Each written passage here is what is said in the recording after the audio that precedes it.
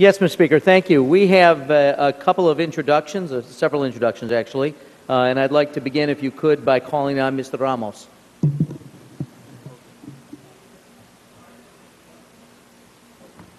Today, I'm proudly rising for this introduction because I have a distinguished group of leaders from our community. And I take this opportunity also to make the New York State Assembly aware of some things that are happening, historic things that are happening on Long Island.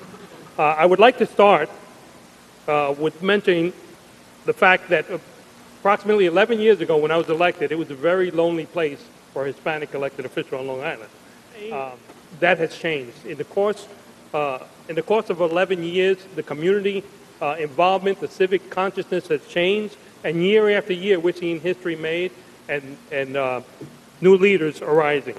This year, we have with us several people who now have come into office, and many of them come from my community. And I would like to start off with introducing a person who was elected as the first Salvadorian woman elected in all of New York State, and that is Suffolk County Legislator Monica Martinez.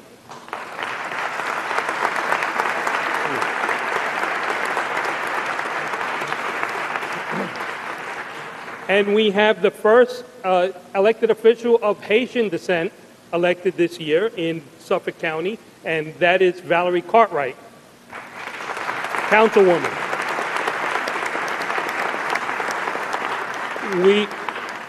We are accompanied by Suffolk County Legislator Bill Lindsay Jr.,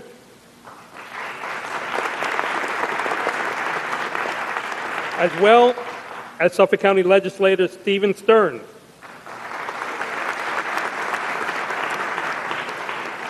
And I'm also proud to say that this sounds so sweet to say this, but we're accompanied by Deputy Mayor Carmen Pineyro of Dominican descent. She's somewhere around here. We are also accompanied by the Islip, Town of Islip Committee, Jerry Pilata, and the rest of the committee.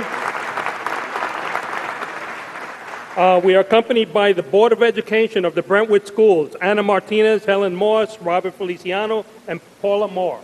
Please stand.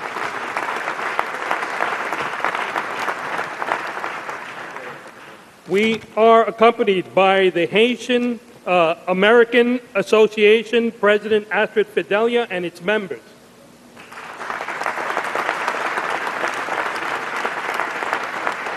We are accompanied by the Salvadorean American Chamber of Commerce, Dimas Escobar and Vanessa Gonzalez. Dimas is the president.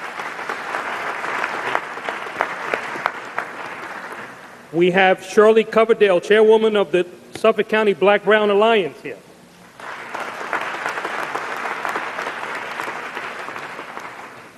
We have Sean Collins from the Bayshore Beautification Society.